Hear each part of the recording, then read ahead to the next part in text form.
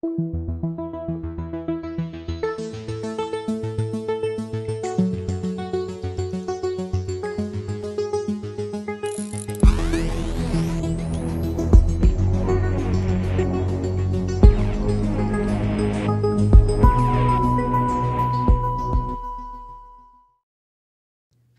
Biden today said climate change is driving this increased threat from wildfires. Look at the heat on the West Coast and the East Coast. What did I hear?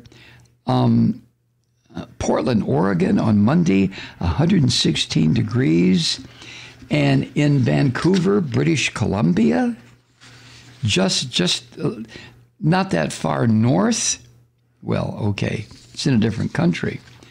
But the temperature hit 118, the hottest ever recorded in Canada this past week, or 2 days ago. Anyway, Biden announced a new federal response plan during a meeting with governors from Western states facing these heat waves. Only, I don't know why they're called heat waves. This is the future, and it's here. We've been warned and warned and warned about this, and we've done nothing of any consequence, or at least the consequence to the degree necessary to fight back against global warming. He, at this White House meeting today, talking about the heat wave, he said, quote, "Right now we have to act and act fast. We're late in the game here. The truth is we're playing catch up. This is an area that has been under-resourced, but that's going to change if we have anything to do with it." He added, "We can't cut corners when it comes to managing our wildfires or supporting our firefighters," end quote. But I remember during the Bush years when the budget, thanks to the Christian fascists, the Republicans, the budget for the National Forest Service, for just this sort of thing, maintaining the national forest in a manner that would at least reduce the possibility of these raging fires. And the budget was just decimated. The money was taken away. And the Forest Service at the time, back around 2001, 2, 3, 4, the Forest Service was screaming, "You can't do this." But you remember the Department of the Interior at the time was headed by somebody who hated America, who hated the wide open spaces, and who hated the idea that certain parts of the country should be kept pristine and development free. My God, the things we have set ourselves up for. The meeting that Biden called is happening as the Western United States and Western Canada are boiling under this extreme heat. It's put millions of Americans and Canadians in danger of heat-related health issues. Portland, Oregon, set the highest ever recorded temperature 3 days in a row, topping out at 116 degrees Fahrenheit on Monday. Seattle, 108 degrees, the hottest it's ever been. The governors that met were the Democratic governors from Oregon, California, New Mexico, Colorado, and Nevada, along with 2 Republican governors, Wyoming and Utah. And what Biden added is this, quote, "Climate change is driving the dangerous confluence of extreme heat and prolonged drought. We are seeing wildfires of greater intensity that move with more speed and last well beyond traditional months of the fire season," end quote. Well, not only that, Mr. President, but they start earlier. And Biden noted that the wildfire season, so-called, is already way ahead of last season in terms of the number of large fires. And if you remember, last season was a horrifying record. How many firefighters died? How many people died? Remember the Paradise Fire in California? That was last year, wasn't it?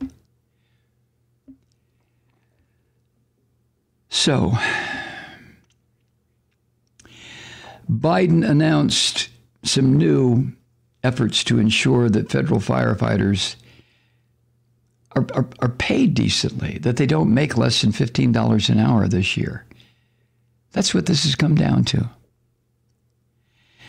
Permanent federal firefighters, according to this, working on the front lines, paid at up to a GS9 level, will receive up to a 10% retention incentive, and temporary workers who commit to continue this season would receive a $1,000 award this year.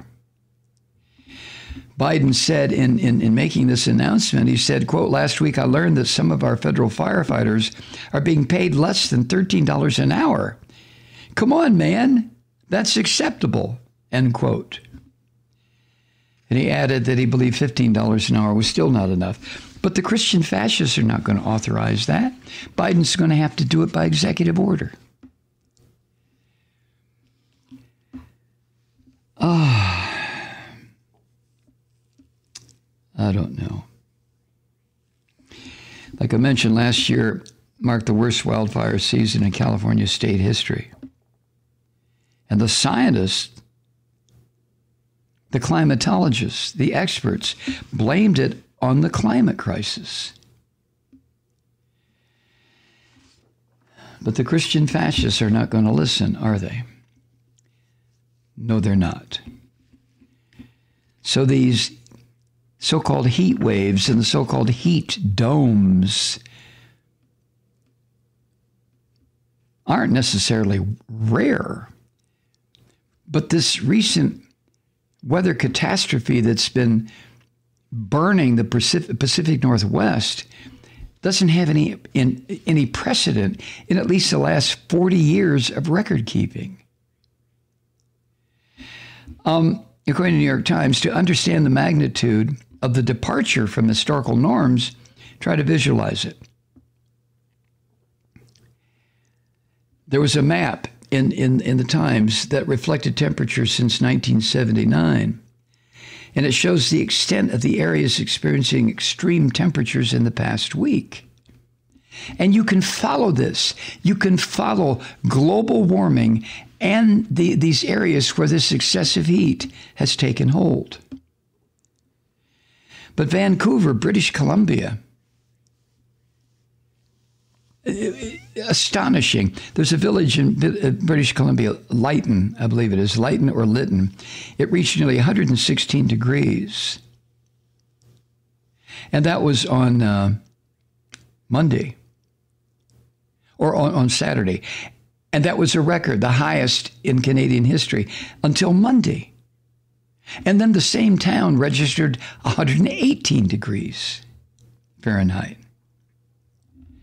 And in Seattle, there have only been 2 days in the last 50 years with temperatures in the triple digits. Twice in 50 years. And now it's happening almost on a daily basis. Oh my God. So there you have it.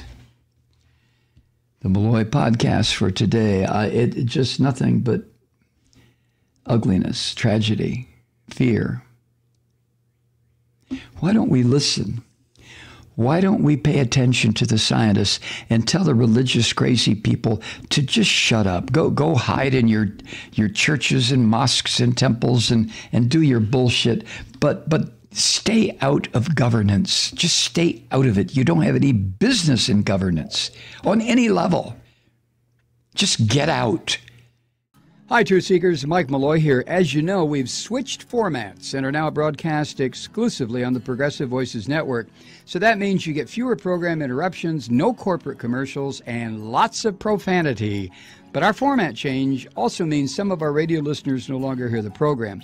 It's been a while since I mentioned our podcasts, so you may have forgotten that there is a way to listen to this program anytime you need a good dose of screaming. Visit MikeMalloy.com and subscribe to our podcasts. As a podcast subscriber, you can download the program to your mobile device and take me with you wherever you go. And if you have a friend who needs a dose of truth-seeking, you can give a gift subscription as well. That's MikeMalloy.com, and never miss a minute of the uncensored fun and frivolity.